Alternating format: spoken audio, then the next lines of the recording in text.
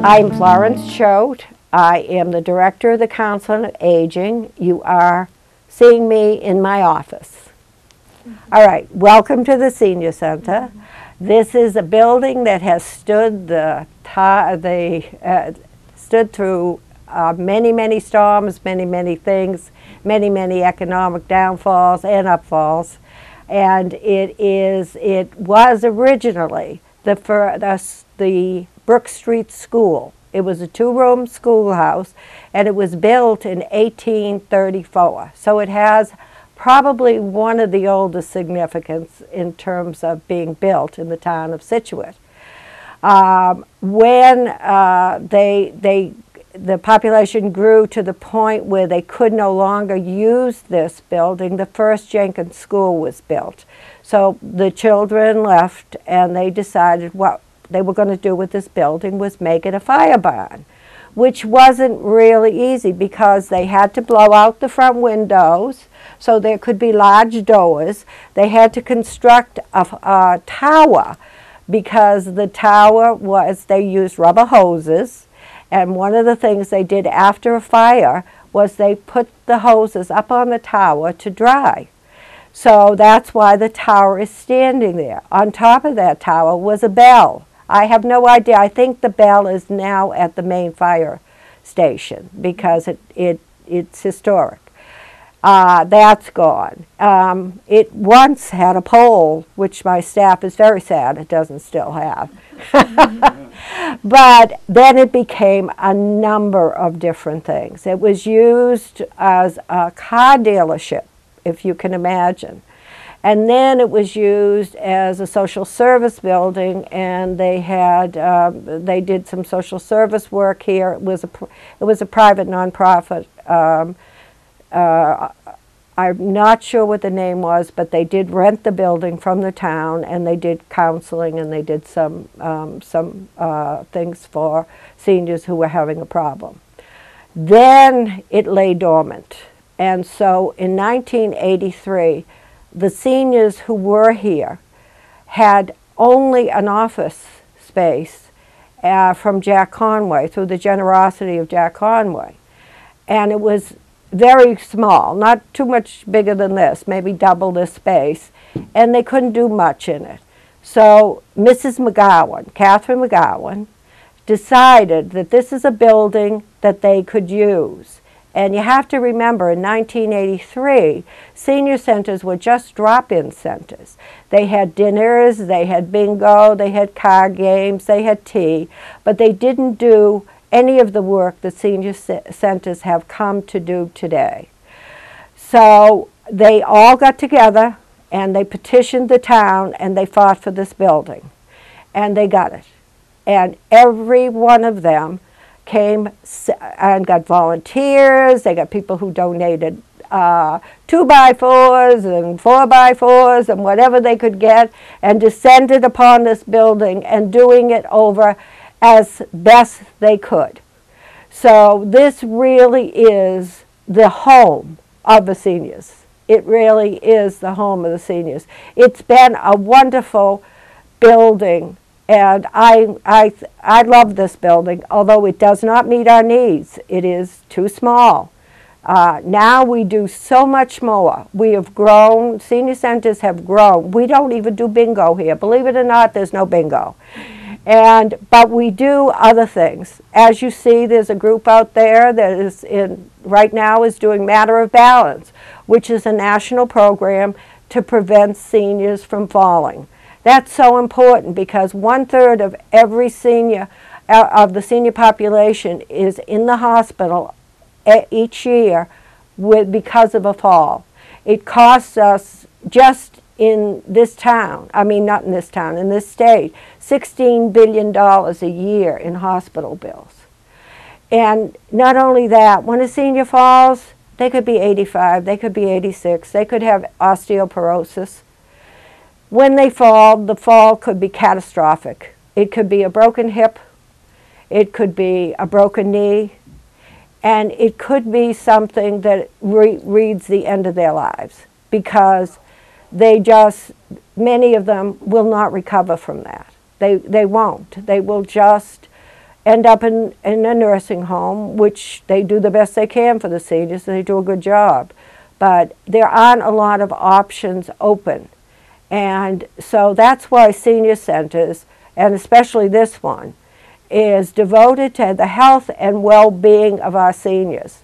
We now have 5,500 seniors, and probably more than that. That was an April number. We expect to have over 7,000 in 5 years. The population for seniors all over the country is going to be growing right up to the year 2050. You are going to see more seniors in this town than you will see young people, just because there's only so much land, so many houses, and every day we end up with 5 or 6 more seniors. So it keeps growing, but the resources don't. And what we need is to be able to do our work, and especially our social work. When not just the seniors benefit from the fact that we're here, but if you have a mother or a father who has Alzheimer's and you're looking for resources, if you have a mother or a father who you have to put in a nursing home, you know, they come here. They come here to talk to our staff, to talk to our outreach workers, to see, you know, how they go about this, because many of them have to spend down their money before they can start getting mass health. So there are many, many, many, many journeys that have to take place before they're settled. And fortunately for us, our staff is well trained. We're trained on insurance, we're trained on seniors who are having who are having problems with Alzheimer's and dementia, seniors who are living home alone, seniors who continue driving even though they're 94 years old. And that's true. I had a 94-year-old senior who used to mow her lawn on a tractor. So we have a 101-year-old senior that comes in every Monday and plays bridge, and she is as sharp as a tack. So they come in all ages, all sizes, all conditions. We are seeing many, many more older seniors. People are living longer. Seniors are living longer. Seniors are not the seniors of yesterday. On my nightstand, I have a picture of my grandmother with me. And I started to calculate one day how old my grandmother was when that picture was taken. I was 6. She was 63 years old. She had the little hat with the feather. She had the little pocketbook with the gloves, a coat, you know, perfectly groomed, and her shoes were tied. You never would see a woman in those days at the senior with dungarees on. I had a woman yesterday came in. I will tell you, she looked really good. She had jeans, she had a jean jacket, she had a great sweater, she had a wonderful haircut, and I'm telling you, she was 86 years old, and she was just great, and thank the Lord, healthy. And that's what we want to preserve. We want to preserve seniors health and their well-being and their mental abilities. And that's what we should be doing. And we should be taking care of our seniors because they took care of us. You know, all of these seniors, many of these seniors have been in this town 40 and 50 years. They have put 3 or 4 generations of kids through school. They have also built schools and voted for them. They've kept up their homes, and when you consider that many of them, when they bought their home 40 years ago, was $18,000. They don't have the incomes now to pay the taxes on $700,000 home, or because they're property rich and cash poor, and many of our seniors are in that situation. So, you know, we have to start looking to the future. We have to have young people who step forward and say, it's time. We do different programs. Some we sustain for a long time, like the MAPS program that we're doing right now that has 28 seniors. It's really interesting because it starts with the first map that was there was done when Scituate was incorporated, and it moves on right up until the current time. So you see the growth, you see the different patterns, you see actually some shrinkage in other places, some growth in other places, different bodies of water that no longer exist, the way the ocean comes out, where it comes out. It's a fascinating, fascinating course. We are so lucky to have them. We have 28 seniors taking that course. We have, sometimes they're there 3 hours sitting, and they don't complain because it is so interesting. And Bob Jackson is the gentleman that does it. In January, there's going to be a cultural history of Scituate, and he's going to also do another MAPS course because that is, that we have such a large waiting list for that. He's going to do a second one in January. And we do Italian in the spring and the summer. You know, anything that we can do that is, you know, enriching, we try to do. We're limited by space. I mean, we do as many exercises as we can at the Pier 44, and we certainly do forums over there. We had a forum this past week, for now it's a time, very busy time for Scituate Seniors, Scituate Senior Center, because we are now doing both fuel assistance for the whole town, and we're also doing prescription D changes, and they can only do that between October 1st and December 27th.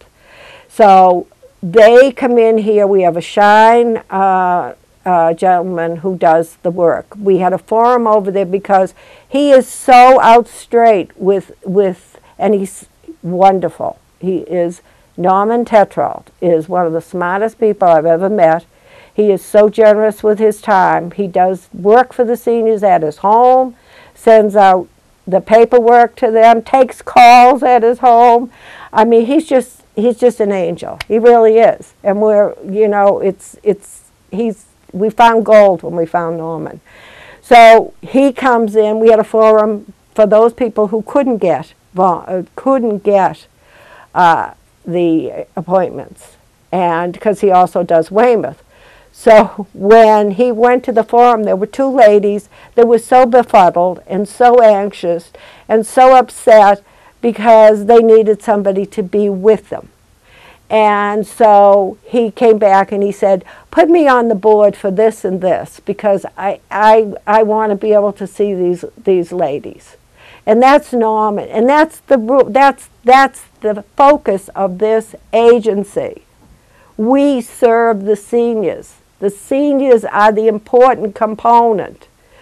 This is what we're here for, and this is what we do. And, you know, if we went away, if the senior center, even the part of our social services, went away, because we're right now operating with no privacy for bereavement groups, for Alzheimer's groups, for anything larger than 5 people. And we can at least get 5 people in one of our, in Jenny's office or my office. But we can't get 10. We can't offer a bereavement group. They're so hard to come by now, they're starting to charge. And you shouldn't have to worry about that. At the same time, you're grieving your husband or your wife. But we can't offer it. We don't have the space. We don't have the privacy. I can't put them on display. And I won't. So, and you know, some of our applications, because we're so crowded and we have so many people coming in, we have one of our outreach workers who work behind a door. And every time someone comes in, you know, the confidentiality is broken. And you know, that goes on and on and on. And you know, it's very hard for a senior who's never asked for anything, who has never asked for anything in their life, to come into a place and ask for help, ask for fuel assistance, because they don't have the money to heat their house fully and they don't know what else to do. And then we find out when we're dealing with them that they're not eating. So then we'll do a SNAP application. And we'll start looking for resources. Are you a veteran? Or was your husband a veteran? There are resources that people do not know about, that we know about. And okay, so maybe your husband has Alzheimer's, he's at home, you're trying to cope with him, you don't want to put him in a nursing home, but your health is going down, because most of the caregivers in the home with Alzheimer's and dementia are spouses. And most of them are seniors with health problems themselves. And they have 24/7, they are taking care of these people. We need to have an active day, a social day program. And the thing that would be the best in the world in a new senior center is to have the veteran services in there. You don't know how much we work with them. Before Dawn came in, we were doing almost all the senior veterans. And so now we work in conjunction. And it really makes sense to have us in the same place. So these are things that we're not looking for the Taj Mahal. We're not looking to be the best in the block. We're not looking for a beautiful edifice. We're looking for a workable building that we can do our work and that can grow for the seniors as they come through. And that's, I believe, the least we can do for the seniors. And when I hear about senior centers, we need a senior center. I said, no, you need the ability to serve elders. That's the point. I've been in my share. Most people, when I ask them to raise a hand, do they view this as a home away from home? Virtually all, everybody raises their hand.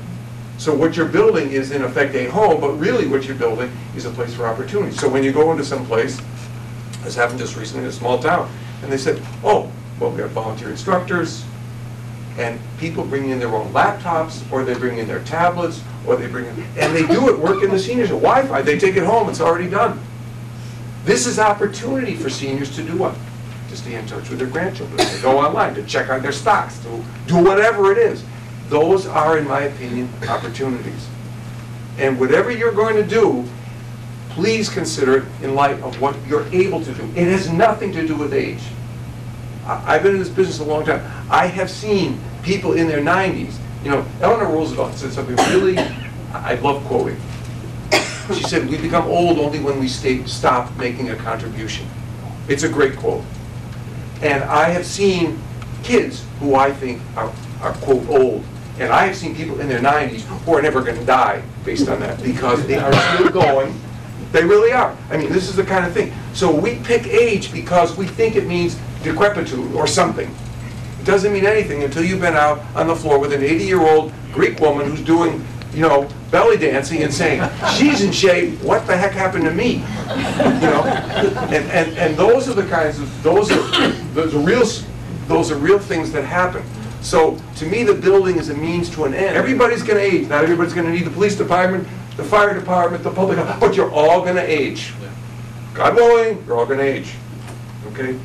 So I'm trying to think of this as a place of opportunity, and I guess really that's my spiel more than anything, is when you're looking at the senior center and the things, the figures that you have seen. I'm not making a recommendation. I'm going to say, do you want to have something for the vets? Do you want to have supportive day? Yes. You know, I mean, those are real things, because what does supportive day cost on average in Massachusetts? $35 a day. What does a day in a nursing home cost on average? Figures here? Anybody? $371. That's a bargain. If you can get it for $400 a day, you're doing okay. That's what it costs. So you're thinking about, what do we want to help me stay, to take care of my spouse or for my child? Society. I'm not trying to lecture, but you know, we're not thinking about the fact that for the next 35 plus years, we're looking at a population that's growing and is going to grow in need. The boomers yet don't have need, because they're not even in their 70s. And in our business, under 70 is young, by definition. Okay? Routinely. That's what